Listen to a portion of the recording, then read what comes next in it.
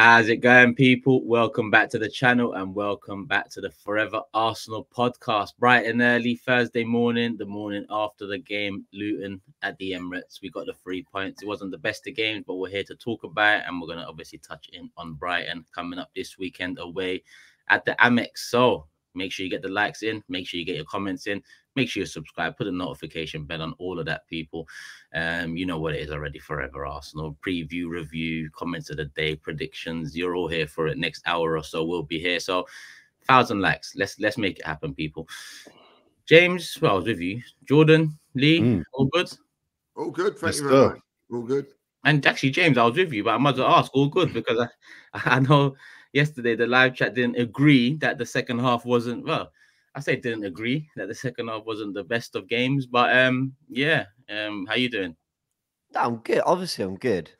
I just felt a bit misunderstood. I was saying, look, we're not playing well the second half, and you get the usual stop complaining, stop complaining. It's just an observation. We were not playing well that second. Okay, maybe not playing well is a touch too far, because at no point did we really look out of control of the occasion.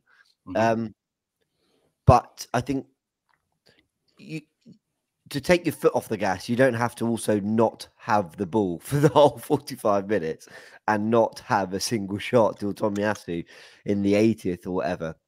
I felt we were a little too passive, but it was ultimately just a little bit of, I don't like to tempt fate. That's how I am. I don't like to, a deflected cross into the box, suddenly it's 2-1 and things get nervy.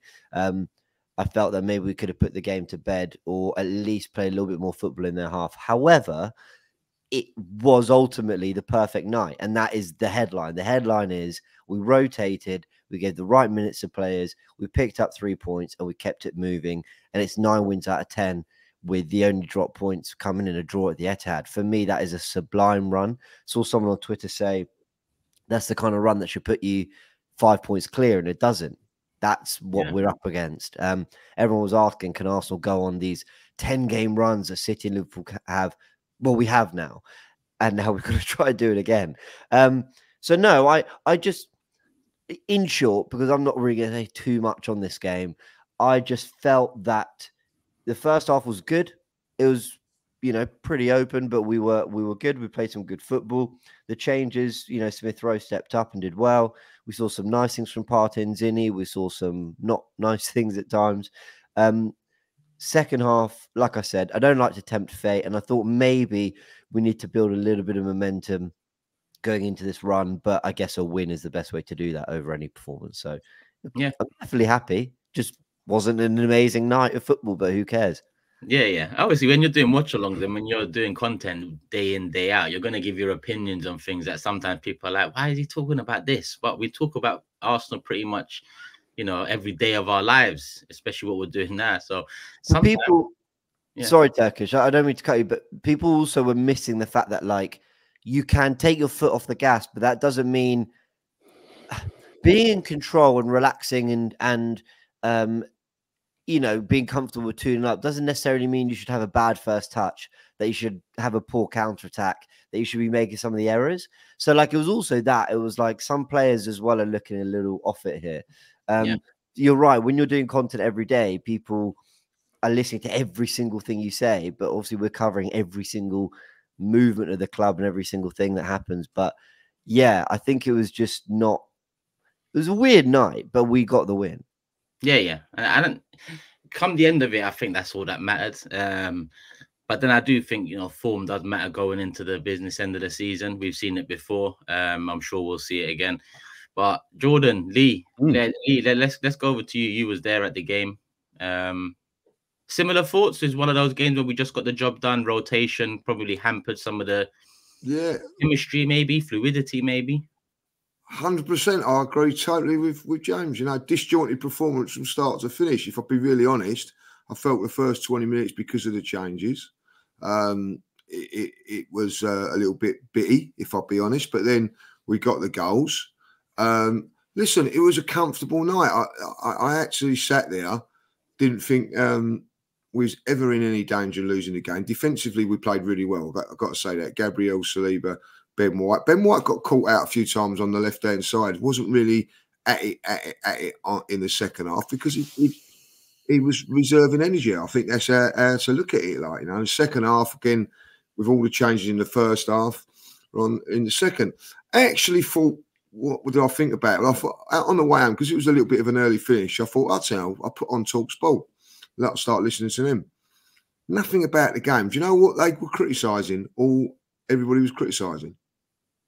Let me have a guess. At the Emirates. What's that? The atmosphere at the Emirates. Is that what they was criticising? Nothing about the game and all that. And then I turned around and had a little thought to myself, it was the light bulb moment. We done well. There's nothing really to talk about. We done a professional performance without going mad about it. Tottenham played these 3 or 4 days later, 1-0 down, having to run around until the last minute to get the goal. That was us last season. This season, we're a completely different team. 2-0 up, with changes, get the job done, move on to the next game. I tell you what, I'd had another 8 games of them, thank you very much, and move on. And yes, the atmosphere weren't great yesterday, but the game weren't great. You know what I mean? It was a hard game to really get into, like, you know. Do you know what? Because we knew what it was. It was just about getting the job done. And what we've done now is, for me, instead of 9 games, it's 8 games. And we've ticked off a box. And today, look, listen, we all know what's going to happen tonight and about tonight. All what was important today was doing our job. Because I tell you what, those are the sort of games you can slip up on. But we didn't. You know, they huffed and puffed. Luton didn't bother us. I thought Gabriel again was immense yesterday. Again, I don't know how you guys feel about that. I just think the guy's getting better and better. But when you know, Raya doesn't have hardly any shots to save these days. That's the massive compliment. And just the one big up for me, like, you know, Smith Rowe hasn't had hardly any football, had to come in and deliver, because if he didn't deliver, everybody going, that's why he's not in the side. Big up to him, because I thought he was brilliant on the day, contributed on the 2 goals, and now puts himself in the frame. Oh, can he play against Brighton? Can we afford to rest Odegaard and give him another go? Little things like that were all good. So all in all, listen, are we going to think in 10 years' time? Do you remember that Luton game? No. We're not. Before we get into the individual players, because I think Emile Smith-Rowe definitely deserves a little segment on the show today. Jordan, overall thoughts, like how you feeling? 2-0, job done, or were you looking for a bit more? No. I'm with Lee. I think the fact that TalkSport are criticising, I think 2 things can be true. The fact that the atmosphere did stink last night. It was awful. It was awful last night.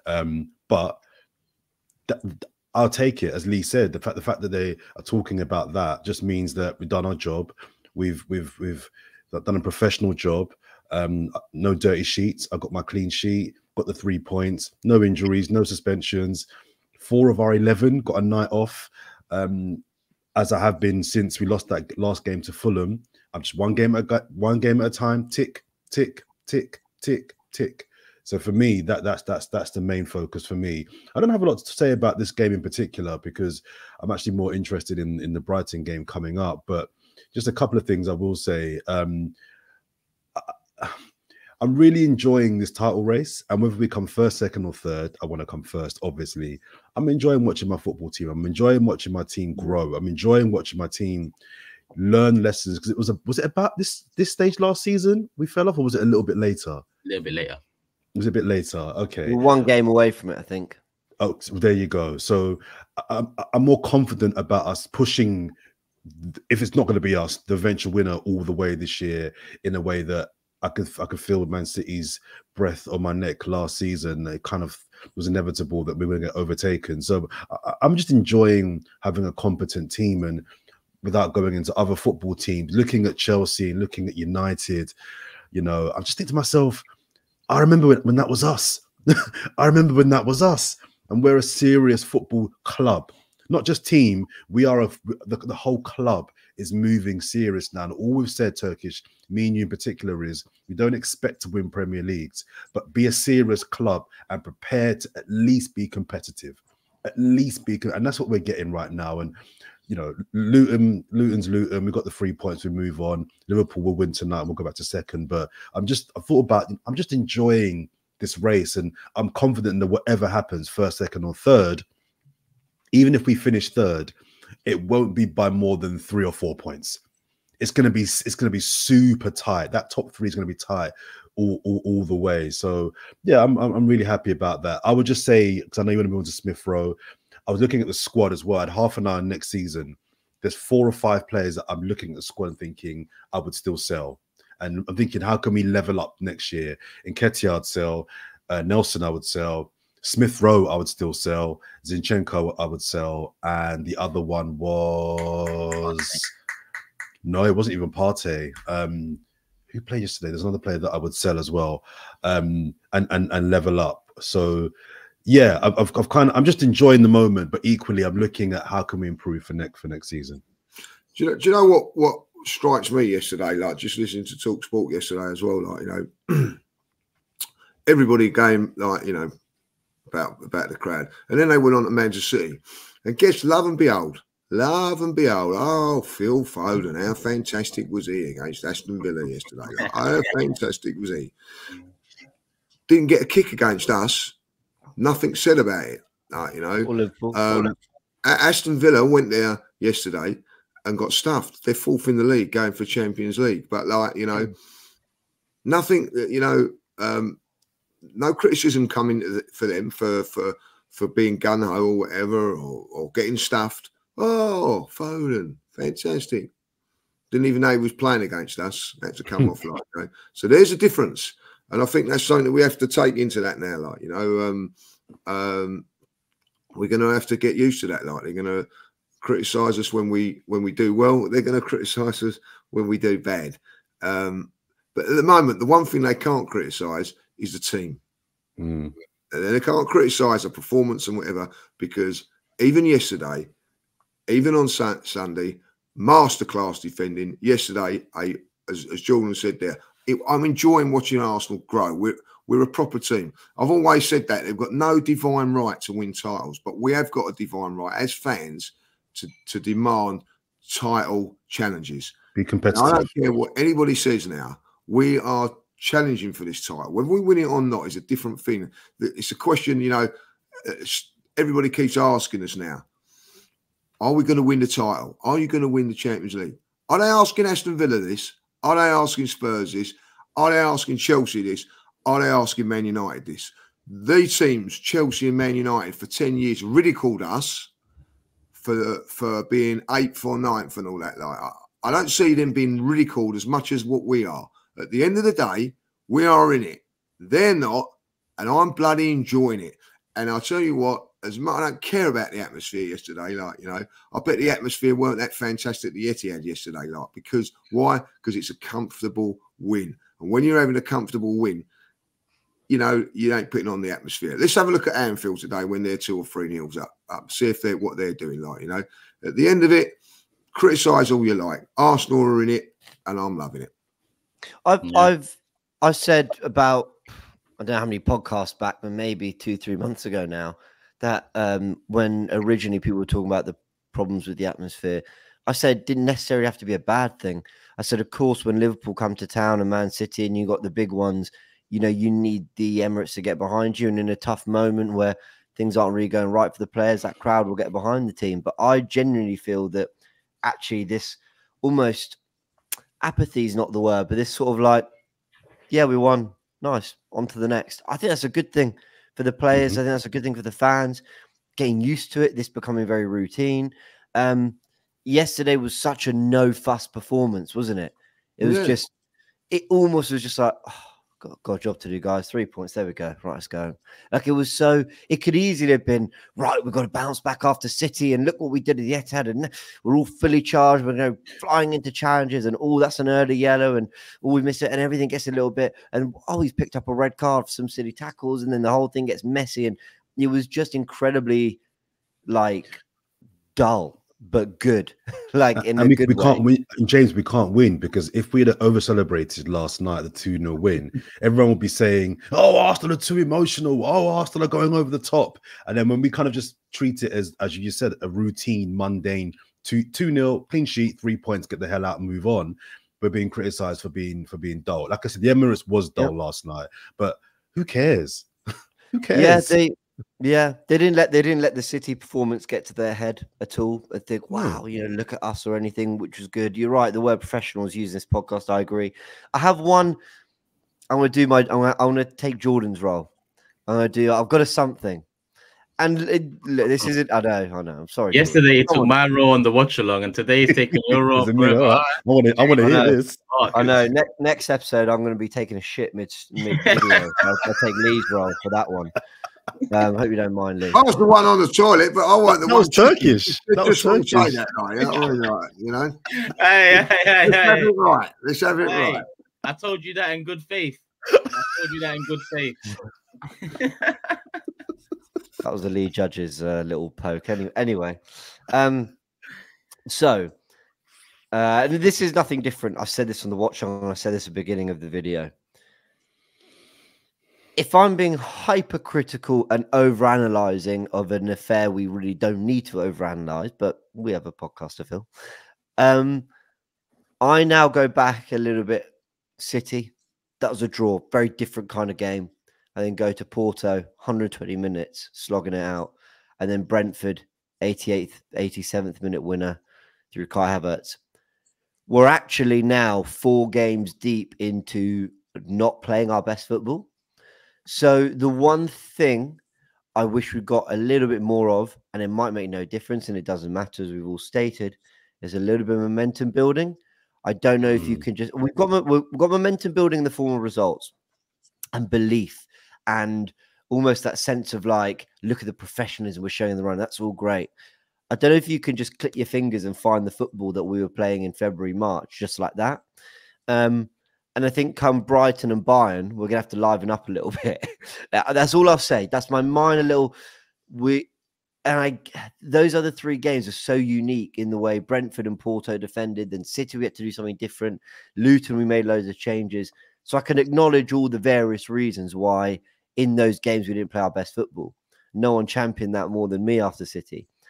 But Brighton will be interesting because Arteta will revert a lot more, in my opinion, to what we were doing pre-Brentford. And how do we look is my question. You know, how do we look? Because Brighton are a good side. We know Bayern are a good side. And maybe the fact that they're quite open teams will play into our hands, so we will find that rhythm again. That's my only thing. Like, the reason I mention it is I don't want to come to touchwood. I think we're going to beat Brighton. I don't want to come to that if something goes wrong. And we're all sat there going, what happened? Well, where did this come from? We weren't that great, really, the 4 before. We were City, but, you know, in terms of attacking fluid football. And so if there's a pattern, we should acknowledge it and then see if Brighton, they're able to go, right, cool, now it requires this, and we're going to show it. And I think they will. But I'm just making the point. Do you know, 2 points on that? I was thinking that as well, funny enough. But do you know one of the reasons why we haven't done that over the last 4 or 5 games? I think one of the big things is that Martinelli's not been there. I think he's a massive player for us, you know, in attacking sense. You're right. The last game that he played was when we won 6-0. I do think that he gives us something completely different. And the other thing I've got to say, I agree. But don't you think, again, there was another lesson learned yesterday? Last time we went to a big game and played and got a point was at Liverpool. Drew 1-1. Their next 2 home games we lost. Didn't do that yesterday. Like, a great result on the weekend. Backed it up with a solid performance with changes and all that, like, you know. And I think you're right. I think that we're trying to conserve a little bit of energy because we know when that Bayern Munich game comes along, I think Arteta's going to make changes again come Saturday. I do believe that. And then, as we was talking yesterday, it'd be very, very interesting what his starting 11 is in that game against Bayern Munich, because I think he's going to show his hand, which is his best team in that game, if I'll be honest. So I think that he'll try and navigate this game on Saturday, which will be very, very difficult. And then I got a sense that we'll be going all guns blazing against Bayern to try and get the job done in one game. I know that might sound silly, but that's what I think we're going to be looking to do. So, but again, I think there was lessons yesterday, and the lesson was, you know, look, we picked up a good point at the Etihad, but we must back it up with a result yesterday, and we've done that. Yeah, I didn't really. Yeah. I predicted a big win. I thought it'd be goals. I saw the lineup. I thought, all right, we'll still win the game. Still should be some goals. In the end, I didn't really mind leaving there with a 1-0 win. It just felt like come the 90 minutes, I didn't really care about, you know, what just happened in that game. It was just about making sure we, you know, built on the draw at Etihad with a win. Because like Lee said, you know, this season, after one of our big games, one of our big points, one of our big results, we crumbled in the next couple. Last season, leading up to a couple of games against City, we crumbled in a couple of games. This season, both leading up to those big games, and now after Man City, we've, you know, come back with 3 points, and with James as well, because form, in my opinion, does matter in the last, you know, 8 games of the season. So Brighton, Bayern Munich, Aston Villa, it's a perfect chance for us, you know, 3 sides that are gonna try take it to us. Probably least of the lot will be Bayern, considering no fans, but they're all try and take it to us. They're all try score goals, and I think that's where Arsenal excel. You know, yeah. Even with yesterday, my thought process was exactly the same as James. Boring. We're not really doing anything in the second half. But what I like more is that the control element. If we've got goals and we're in control as much as maybe not we was yesterday, but we still wasn't conceding shots on target, then we're in a very good place, because the result is wrapped up in the first 30, 40, essentially. When's the last time you could say that for an Arsenal side? Usually we need to wait to 80 minutes, 85 minutes to even be comfy with a 2-goal lead. Nowadays, we're looking at 2-goal leads, half-time, job done.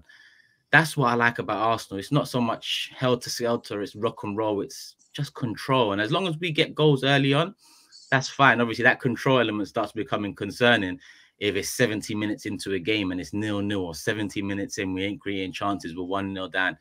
But touch wood, so far, you know, it's worked perfectly in our favor. And I think last night, when you look at the rotation, 3 points, you know, a positive performance or 2 from the people that are not, you know, regular starting lineup players, all we could have really asked for. Smith Rowe, I'll move it on to Smith Rowe now. I think I'm happy for him. I'm with Jordan that I think it's a bit too late to save his Arsenal career, but he has a chance, because this is the first game he started in a little while. It's an important game. It was an important game. And he comes out with, you know, flying colours. He comes out being the difference maker.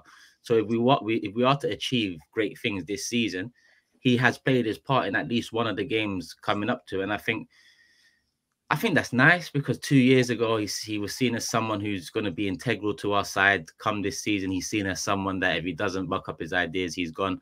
So I like that Smith Rowe came in and played his part off the ball, not so much on the ball, but off the ball. He was, you know, as good as Odegaard. He was defending, he was working hard. He faded in the second half, but I'm just glad for Emil that he managed to get some minutes and he got some action in front of goal.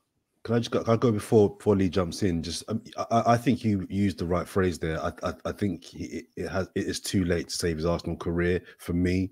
I think he was the best player on the pitch last night, but it's his first, in my opinion, good performance this season. Other people have kind of really gassed up some fleeting appearances off the bench here and there. I've not been impressed by any of his. I think he's been okay in some of those sub appearances. I don't think he's never played a game this season that makes me think, oh, he should be in contention to start the next one. And I accept that it's difficult to kind of get form when you're in, out, start the Carabao Cup, then you don't play for 10 games and you're in for 10 minutes. I accept that. And it's also clear to see that the guy's got talent. No one's doubting that he's a good player, but I look at it more as he's an asset. That's a £30 million asset there. And if we're not going to play him, I'd rather reinvest that money into someone that I think could be a squad player, or even towards a number 8 who I think could start for Arsenal next season. So I think it's fair to say he was the best player on the pitch last night, but for me, it's not enough. And if I was in charge, I'd be looking to move him on for a fee. That's fair. That's fair. But yeah, it's a shame, Lee. It's a shame, isn't it? Yeah. It's not the words you want to hear, but really, it's the truth. No, I get that, and as I said yesterday, like I think everybody likes Smith Rowe. Let's be honest, we do, but you know, and I think that even like Jordan saying that, it's probably with a heavy heart. I get what he's saying. I do get that. You know, we want him to be. I don't think he gives a. Do you care, Jordan? Is it with a heavy heart? No, I think you know. Bleed for him, Jordan. Every Arsenal fan you bump into, like, you know, let's be really honest, right? All like Smith Rowe. Even when I felt he didn't deserve a chance to play in the team, but go, oh, Emil Smith deserves a chance to play. You know, he should be playing in this game. And I'm looking and going, really, he ain't done nothing at this moment in time. But we all want him to do well. So I'm so pleased that he has. But I do think, forget about next season as far as I'm concerned. He's got a job to do this season, because I watched one player yesterday and I think, well, he cannot continue to do what he's doing. That is Martin Odegaard. He cannot continue to work that rate, work as hard as he can, play against Saturday, play against Tuesday, play against Saturday, play against Wednesday. I think there's going to be a game, and I've earmarked Aston Villa when he probably might get the break, and that's when Smith Rowe's got to come in, and that's when he's got to do the business again. Like, you know, for me, very good 70 minutes from him. He's going to be very important. Players like Smith Rowe are going to be very important now, leading up to this. If we're going to go on two fronts, if we're going to get past Bayern Munich, the Smith Rowes, the Thomas Parteys, the Jorginhos are going to be Tomiyasu. You can put in there, Shinchenko as well. They're going to be very important for what happens to us going forward, because they've got to come in knowing that they're not going to be playing in the big game against Bayern Munich or whatever, like, but they're going to come into the games that are just maybe not as big on paper, but just as important. And I think that yesterday was a really good performance from him. He needed to play well. And I didn't think he did in the first 10 minutes. A couple of times he got into the box and it broke down on him. But then he done something good and his confidence grew. And I like the way he was picking the ball up from wherever, confident and all that, like, you know, picking it up in dangerous areas. This is a guy that's not played for a long while. Yes, it's Luton, a team, by the way, that well organised, powerful and everything like that. So for me, you know, I'm just forget about what's going to happen with him next season. I think a lot of people forget how good he was for a couple of seasons for us. You know what I mean? I thought he was outstanding for us, you know. And because of the injuries, and it's not because he's a bad player, guys. It's not because he's got a bad attitude. It's just injuries have hampered his career and put him down the pecking order. And but yesterday was a reminder to me that he's a good player. Yeah, when injuries hit at a time where the club you're at is rebuilding so heavily, it's the worst of times, because the club are not in a position to wait for you to come back and give you the best of platforms. They're in, you know, amidst rebuilding, so they're going to think past you.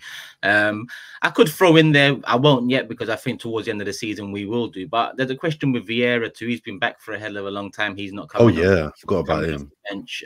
So I think later on down the line, I think a question would be, you know, if we're talking about Smith Rowe potential sale this summer, is Vieira on that list, or is it one or the other, or is it? But I think that's a conversation we have later on. But Partey, I think Partey deserves a mention. He came on.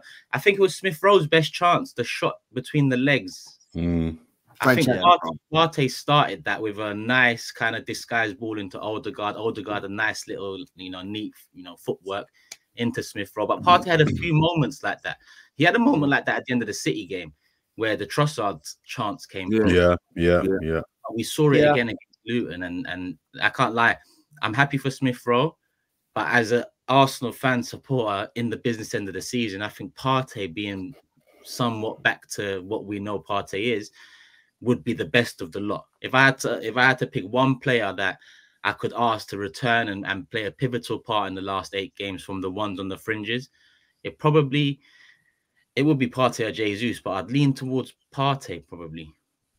At the risk of sounding like I'm contradicting myself, because I was saying that the second half maybe we sat back a little bit more than we needed to. Could that also have been a response to the fact that with Partey, Smith Rowe in there, Zinni at left back, did that first half feel to anyone a little bit more basketball than maybe the 8 or 9 before that have been? Now, I'm not saying that it was end to end. We have a chance, Luton have a chance. It wasn't really like that. It definitely felt like we were running backwards a lot more. it definitely felt like there was a lot more like right back to position. And what I've loved about Arsenal in the 8 games before City was our ability to just keep teams just pinned in, that we just played so comfortable in their half, and we've never really, Saliba and Gabriel swept everything up on the halfway line. We've gone again. This did feel a little bit more open. So I do think there's something about the makeup of our midfield that it lacks a touch of control without Rice and Jorginho, or just Rice, because to be fair, we've always had that when it's Rice, Ødegaard, Havertz as well. But away from that, I agree. I thought Partey showed some really nice things. He wasn't... He's still playing at like 60% of his level, in my opinion. When Partey's at his best, he's the best, one of the best players to watch on the pitch. Like, he can be really, really influential and really good, really big for this team. So we do forget that. We do forget that. So I think when everyone in this squad is fit and firing and at their very best, it's Ødegaard, Partey, Rice, which is our best midfield. And to think that we've got this far in the season without that is pretty special. So I really want to see them back together. I just also wanted to add on the Smith Rowe discussion. Sorry for just quickly swinging it back, but I just wanted to add to that as well, that I see it slightly more positively in that when Arteta brought Smith Rowe in at first to save his job, and we beat Chelsea 3-1, we all remember that day.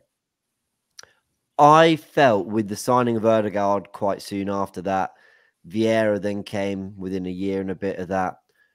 I actually felt that maybe Arteta didn't rate Smith Rowe, that he kind of appreciated he had a part to play in our squad, that at the time we needed someone of that profile, we didn't have it, and then maybe with his injuries, you couldn't really rely on him.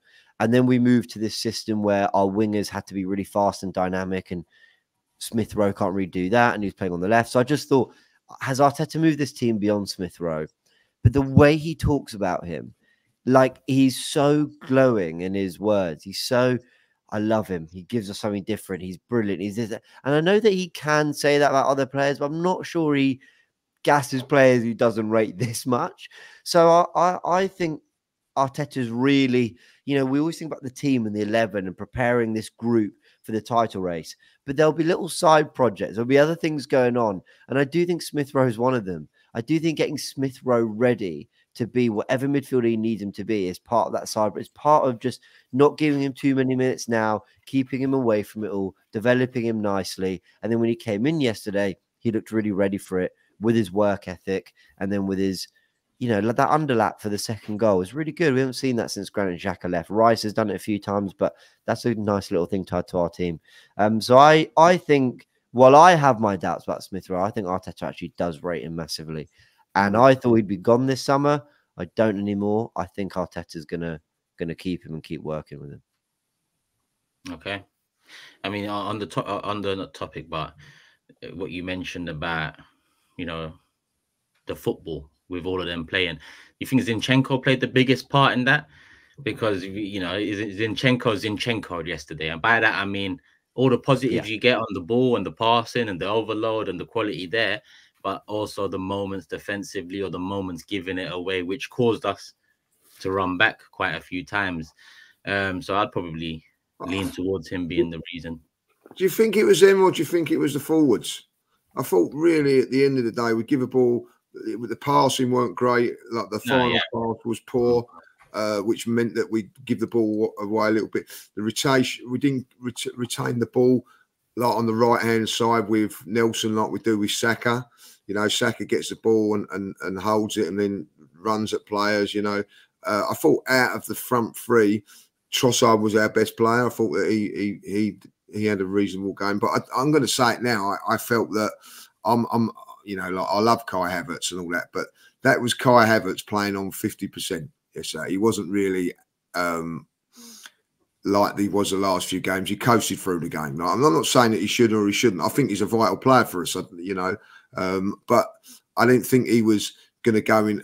He was just not as physical as what he normally is and pinning players. He was just trying to knock the ball back and all that. I felt that we wasn't quite great up front, and that's why maybe we was breaking down on us a little bit more than normal. But I thought Thomas Partey was.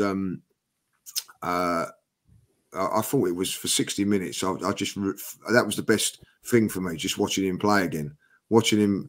You know, the way he plays balls in between lines. I know that sounds silly. He makes it look easy, you know, but it gets us in at a different position. And I thought people were criticising Zinchenko yesterday. I'm watching a different game. I thought he done okay yesterday. I thought that, he gives the ball. So I thought he done well. I thought he looked sharp, considering that he was coming back in there. And I think those sort of games is that's when you play Zinchenko, and he done well. Like I think I quite like Zinchenko, and I think that if we was in a cup final, I said it yesterday, that's our best back four because he does give us something different. I know people are going to disagree. I say, oh, you know what I mean? The one who watches Netflix nodding his head up there, like, you know what I mean? How dare can he comment on it? But anyway, like, I'm sure he's going to. But I quite like Zinchenko. I really do. Come on. I'd sell him. I'd sell him. He's on my sell list this summer. I think there's some good things that he does. I think the first season he came in, he was definitely a weapon for our overall attack. I'm just sorry. I like defenders that can defend properly. I don't care what you do going forward, unless you're Trent Alexander-Arnold, and what you give going forward significantly outweighs any defensive deficiencies.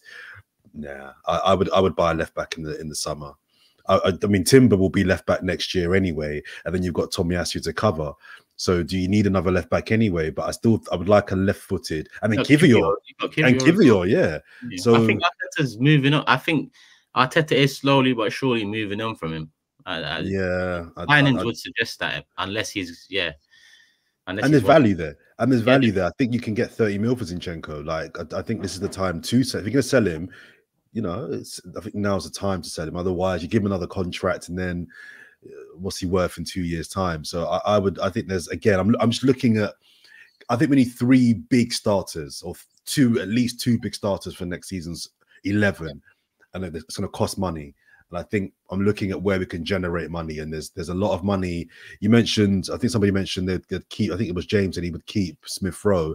That means Vieira's got to go, because you can't have Rice, Partey, Vieira, Smith Rowe. I know Odegaard's slightly more advanced, but you can't have that. And there's no great 8 in all of those players there. I still think we need an 8. So I'm just looking at where you can generate money to bring in the players next year to help us retain or win the title or Champions League next season.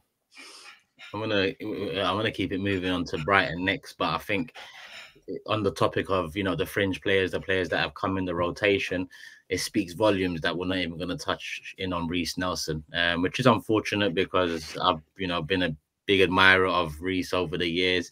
But again, similar to Smith Rowe, I just feel like it's coming to an end. Not too sure why the extension of the contract was given last season if he wasn't going to be relied upon a little bit more this season. But going from not in the squad completely against City to starting against Luton, I just don't get it. Maybe that was a kick up the arse, not being in the squad against City, but then starting the neck. It didn't work, and he didn't take his opportunity. So touchwood, Saka's back on the weekend because he will be important for the next 3 fixtures. One quick thing, Turkish, and it's not important at all, but one disappointing thing for me is that I think last night Phil Foden won Player of the Year. And Saka not playing last night was my only kind of disappointment, because I really wanted Saka to win Player of the Year this year. I think Phil Foden won it last year. Saka not playing and then him scoring a hat-trick. Too early. You think it's too early? Too early. Yeah, I think Foden's been great. Van Dijk has been brilliant. Declan Rice has been brilliant. I think Rodri as well. I think there's a lot of football still to play and a lot of big moments. If any one of those teams choke, it looks very different for me. So, but aren't the nominings in? Aren't the nominations already in, or there must be in soon? Right. There's not 8 more games to vote. Players play it. Funny enough, you get to choose that in January. It's early, yeah. But I think the rightest one is later. But like, you know, like, come on. They ain't gonna give it to Declan Rice or Saka. You know what I mean? It's not important at the end of the day. I just thought, I think Foden's. I think Foden's probably been City's best player this season, so that's a massive compliment for them. But has he been more influential than Rice? I don't think so. Has he been more? Has Van Dijk been as good as Saliba and Gabriel? yes. But if you was to look at it, if Liverpool go and win the title, you go, right, yeah, you got to go Van Dijk. But if Arsenal go and win the title, it's got to be one of those two guys. I don't think it'll go like that. I think Foden will win it regardless of where City finish. And I think Van Dijk's going to win it. I don't think you have to win the league to necessarily. Price is going to another level to Foden, man. I'm sorry. I agree. Rodri is City's best player this season as well for me. I think Foden's having a great season, 100%. The debates that are sparking up Foden, Saka, I don't get it because they're not the same position, but I get it. English, young talent, all of that. But the reality is, for me, it's Rice or Rodri if Arsenal or City win it, and if Liverpool win it, it depends. I'm totally with you. As much as I love Saka and all that, like if Arsenal go on and win this title, it's because of one signing. It is a difference maker, and I think James makes a great point. Like he felt it wasn't quite right yesterday. In the balance, that's because he's not playing. That's what he does. It just gives you that authority. I don't think we win that game against City if he's not playing. I really do. I sorry, not win it, but don't lose it. I don't think we get the results. We've got results at Anfield in the last couple of years, okay, but if you look back at that one against, it was carnage. So we could have lost that game. Look at the control we had in those games against Liverpool at the time. There was a time we could have won it, lost it, and drew it. At the end of the day, you walked out of Anfield. Even Liverpool fans are saying a draw was a fair result. Declan Rice is a big part of everything that we're doing at the moment. Yeah, without a doubt. Without a doubt. All right, Brighton. Away, 5:30 kickoff Saturday. First test. Pardon? Big test. This is the big test. This is one of the games that people will be looking at and thinking Arsenal can drop points. Yeah. It's a test because it's like a bit of a contradiction, this game. It's a tricky place where we don't have a great record. De Zerbi, Brighton, they're good. And then at the same time, there'll be an expectation we win 3-0. Like it's one of those. Their style is to attack. Their style is to have a go. They can be quite open. They can be a bit naive. Something Arsenal have been over the years. We want to prove that we're beyond that now. No one champions Brighton and De Zerbi more than me. Honestly, people sort of say he's a fraud, and people say, Brighton, all this, all that. What have they got to show for it? I mean, for God's sake, what they've achieved is in the last few years is unbelievable. Their ability to keep recycling. I was watching their game at Liverpool. By the way, that's what people talking about having a go. That's what having a go is without getting totally demolished. Yeah, Liverpool had chances and should have scored more, but they caused Liverpool problems. So credit to them. That youngster, Baleba in midfield, who's 20 years old, you're thinking, he lost the whole central midfield. He looks very good. Pascal Gross, one of the most underrated players of the last 5 years, in my opinion. Danny Welbeck can always be a handful. João Pedro is a talent. I don't know if he's fit or available. Evan Ferguson, we know, is a young player coming through. Lewis Dunk didn't show on international duty, but a very good player. Van Hecker too. I've got a lot of time and respect for Brighton the way they play. We're going to go spells without the ball in this game. I also wonder whether that was part of Wednesday night second half. Get used to being in a shape. Get used to being in. Not that we didn't do that against City enough, but we'll have to do some defending a little bit.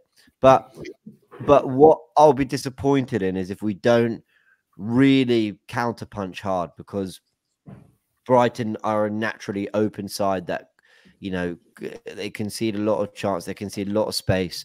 Estupiñán can get caught on his shoulder, despite being a very good left back. And I think we need to. It's good. I think this could be quite end to end.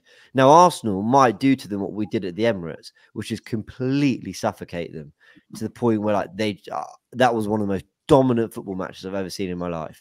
It was only 2-0, but my word, did we have them pinned in for 90 minutes. If we can do that at the Amex, that'll be very impressive.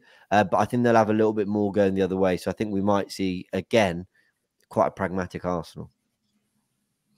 Yeah, I'm looking at the lineup from the Brentford, from Brighton's last couple.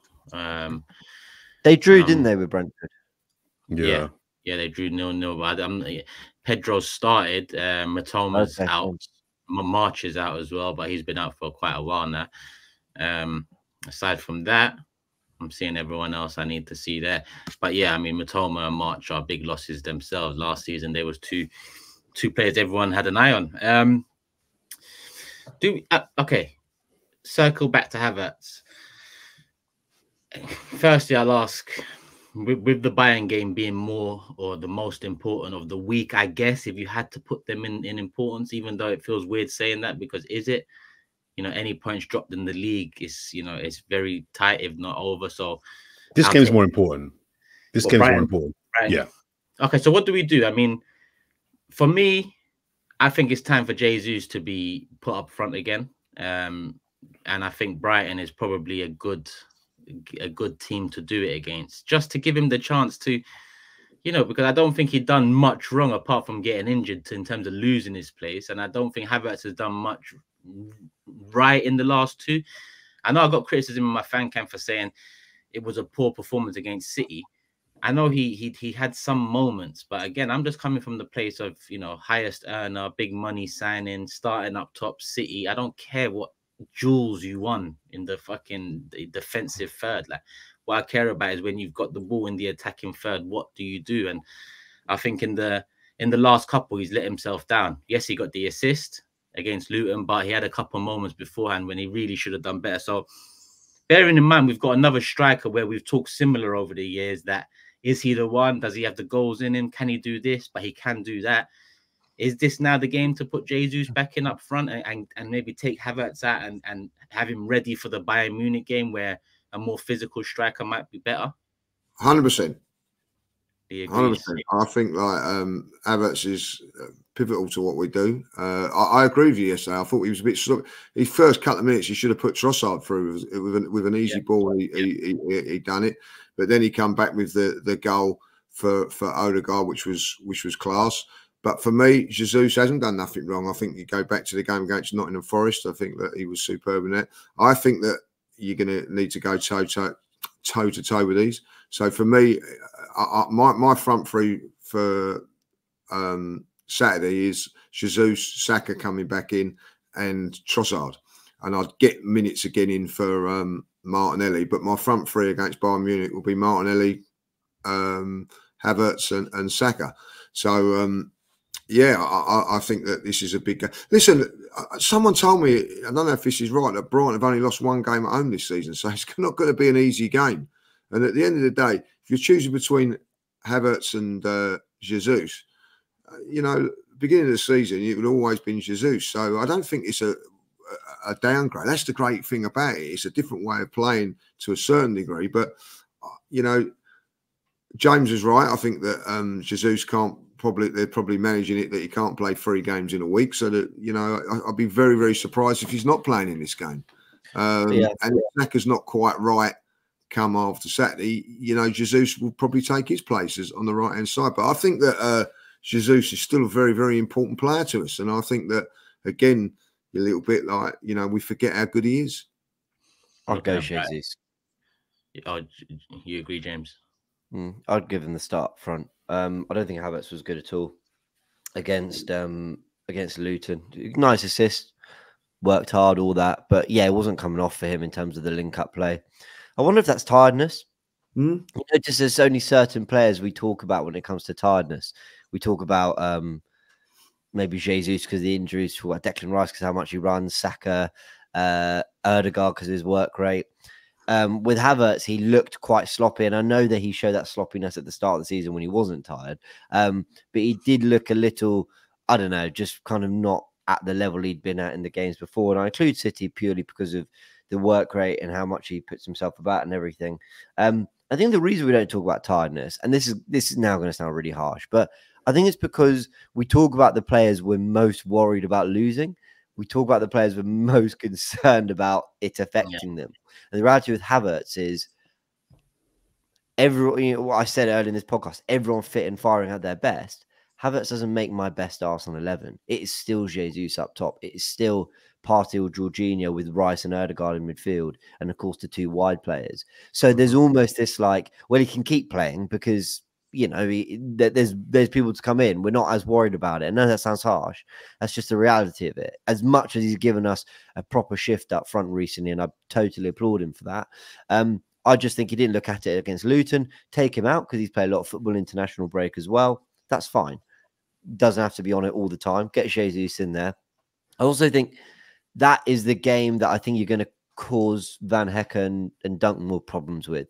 If Jesus is at it his Wrigley best, twisting and turning, bringing players into play. And if Martinelli's fit, then I feel like we need to get the components around him. If he's good enough, if he's fit to start, he's come off the bench twice now. You get him on that left and you get Jesus there to link up. You get Declan Rice to support. I think if we start, when we give him Havertz either up front or out on the left, it can feel a little bit more disjointed, though I get that he's played well with Havertz up front recently. So, yeah, I would just be, it's no grand criticism of Havertz. It genuinely isn't. I just think I'd love to see if Jesus, Saka, and Martinelli can get back to their best for the running. Because if they can, that is the front three that went to Seville and won, and played really well away in the Champions League. And, last season was tearing teams apart for Arsenal. So that's the one I'd go with. For Jesus and Havertz related reasons. Yeah, Jordan, Jesus, Havertz, who would you go with? I probably agree with you all. I probably would bring in Jesus only because I would rather Havertz start against Bayern. So, and I think he played against City, he played last night. To play again and then Bayern that'll be 4 games in less than 10 days. That's a heavy load. And I know he's not a pressing type player, but that's still, I don't think we should underestimate how much legwork went into the City game from all the players. So I think we've got to manage minutes and manage players' fitness. I think that's the one advantage we have over City and Liverpool in this title race. We've got everybody fit now, bar Timber. Liverpool have still got 3 or 4 key players out. City have got 3 or 4 key players out. So whilst we've got that advantage, let's use it and manipulate it to our advantage. So yeah, I'd probably go with Kai Havertz. Jesus for this game. I don't know if I would necessarily call Brighton our bogey team because I think we've beaten them as much as they've beaten us, but they have beaten us quite a bit over the last 2 or 3 seasons. So this is a potential banana skin that I don't think we should take lightly. James outlined earlier on all the reasons why Brighton are a problem. They've got some good players. I'm a huge fan of De Zerbi. I rate De Zerbi very, very, very highly. As I mentioned, the record against us is pretty good. Weirdly, more so at the Emirates than at their ground. But even at their ground, they've taken points of us. And I think they beat us in the Cup one year, if I'm not mistaken. Yeah, last year they slapped us at the Emirates twice last year. Yeah, that's right. That's right. Yeah. So this is not a game. I know everyone's got their eyes on the old toilet game and 3-point lane game, but these are the sort of games where if we're not on it, and there's a slim chance, very slim, but there's a slim chance Liverpool drop points at United this weekend. So if they do, we need to capitalize on that by handling our business and winning 3 points. This is going to be a tough game. This is going to be a really tough game. Yeah. But again, this is the game. If you want to be Premier League champions, you assert yourselves. You push out your chest and you say, Brighton, you're good. You're good. But it's not personal. We've come in for 3 points. Give us our 3 points, or we'll take the 3 points and let us go about our business. Let's not get involved in any nonsense. Let's just get in there, handle business like Premier League champions elect, and get the hell out and keep it moving. I'd play Jorginho as well, by the way. So would I. So would I. For all the promise shown by Partey, he's not showing levels to the point where you're like, you've got to get this guy in the team. And again, you play 30 against City, looked good. Play an hour against Luton, looked fine. If he comes on for 30 again against Brighton, looks good, then the temptations to play him for Bayern. But I because of that game coming so soon, you think, well, would we rather have Jorginho for that game? I get it.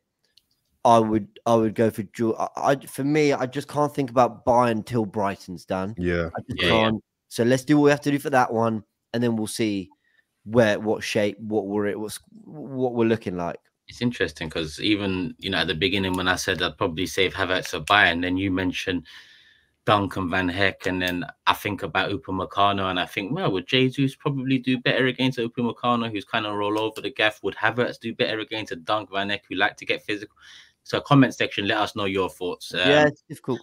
Havertz or Jesus, who you starting up front against Brighton? Jorginho or Partey, who you starting in the middle against Brighton? Bearing in mind that we're going to assume that whoever you start against Brighton probably gets rotated out of the Bayern Munich game. Hit the like button. Let's get to 1,055 minutes on the dot. So we're going to slowly but surely, if everyone's good to go on predictions, then we bring up the table. There it is. No change. Everyone got 1 point. No one got the 2-0 correct score. Bang on. So yeah, as is. James top. I'm in second. Lee's in third. Jordan's in fourth place. But James has got a healthy lead. 6-point lead at the top of the table. So James, Brighton away.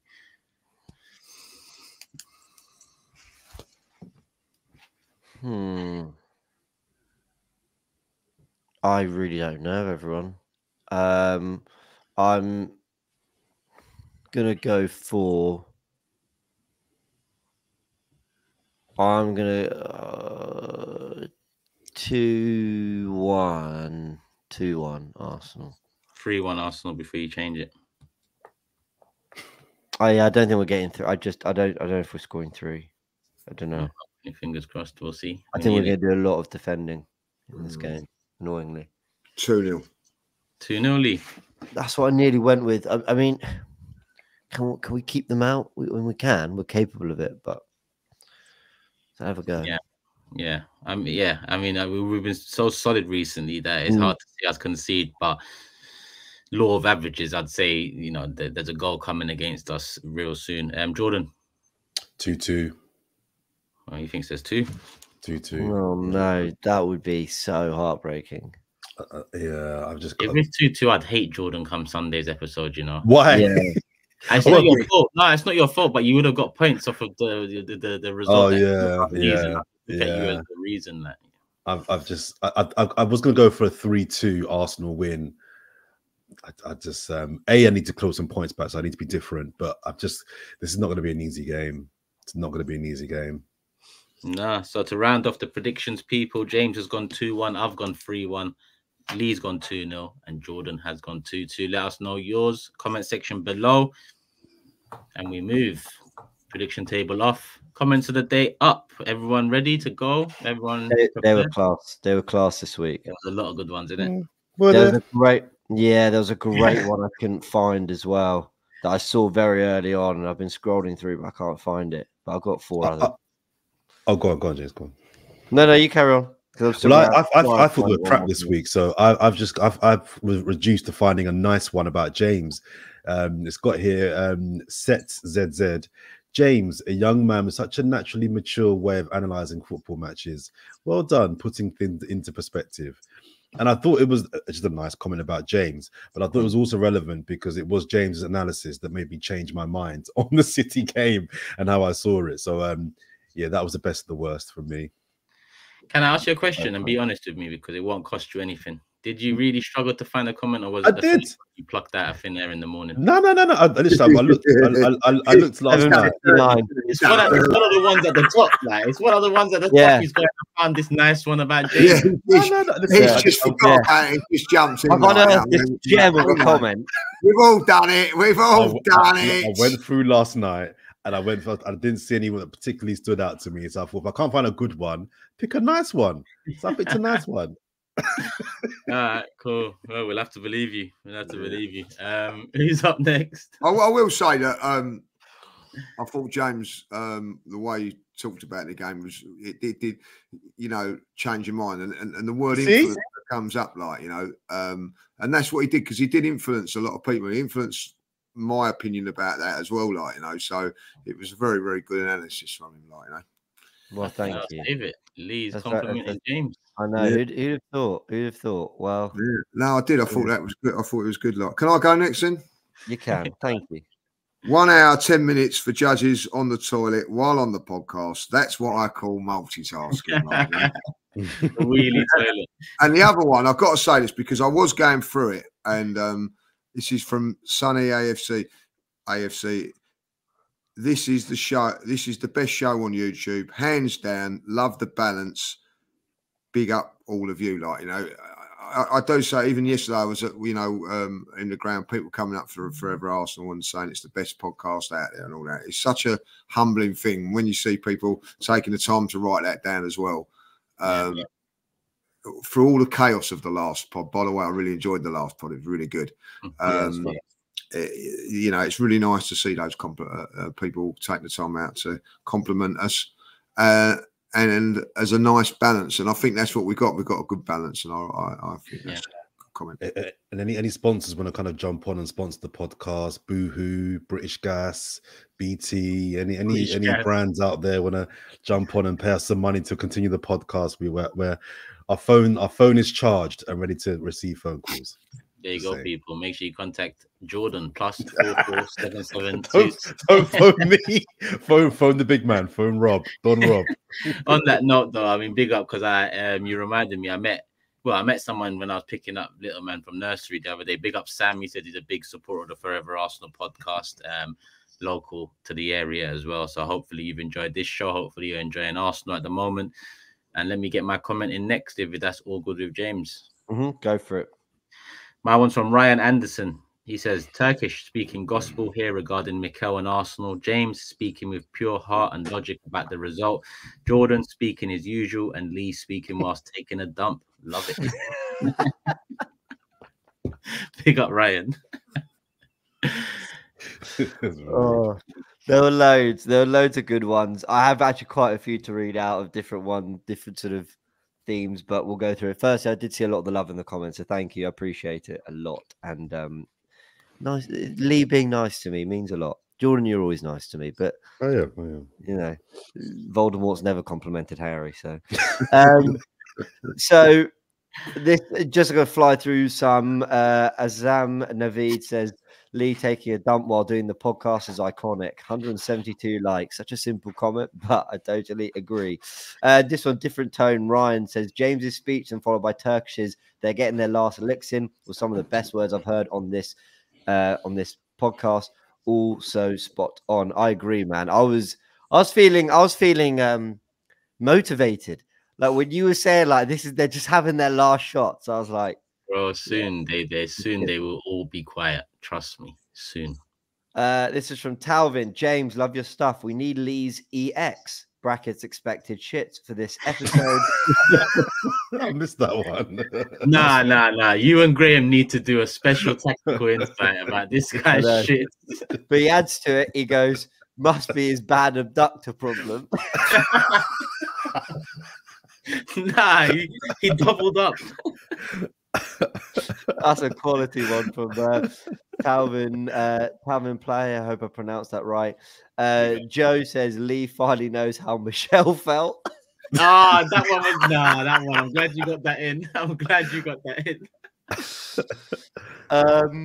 Dazza, can't believe Lee judges missus locked him in the bathroom this time. Shout from, yeah, with an iPad as well. This is from Yusuf. I told you there were some great ones. This is from Yusuf. Should the title for today's episode be Just Before James Comes In? Which I thought was good. Don't know if you realise that was said a lot on the last pod. Sorry. Yeah. And then there was one more.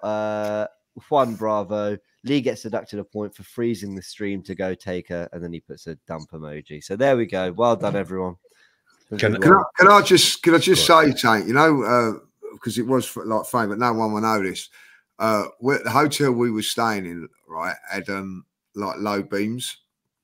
So when I've gone to run out to get my phone, I've smashed my head straight on that, like, you know, and like I was in agony. I got a bump on my head and all that, and like I couldn't shout or scream and all that, like, because I was like in agony. And when I got back, everything was froze, so I could have fucking gone mad, you know what I mean? But I thought I can't because we was on the thing, like, you know what I mean? So nearly knocked myself out. Fair enough. Can I just say, I've just seen a notification on my phone literally 25 minutes ago. A comment in one of my other podcasts. Someone's just put, when's the pod, Jordan? Arsenal games are incomplete without the Fourever Arsenal pod. So on my other podcast, I've got Fourever Arsenal fans literally hitting me up asking for, I'm like, we're literally recording it right now. We're literally doing it now. People love it. People love it. All right, predictions done. We've discussed Luton. We've previewed Brighton. We will be back after Brighton before another big one against Bayern Munich, Champions League quarterfinal at the Emirates. We'll be recording our next one Sunday morning, so it'll be at Sunday at some point. So it won't be Monday with the quick turnaround with the Bayern Munich game. The next pod will be at Sunday, but the next pod is the next pod. This pod is this pod. Make sure you hit the like button. Let's get up to 1,000, up to 2,000 if we can. Share it, tag us, do all of that. Show some love if you see us. Make sure you subscribe, put the notification bell on. Individual channels, like I said before, you know where to find it. James Universally, Judges TV, Whisper It Loudly, Not for Clicks, Turkish LDN.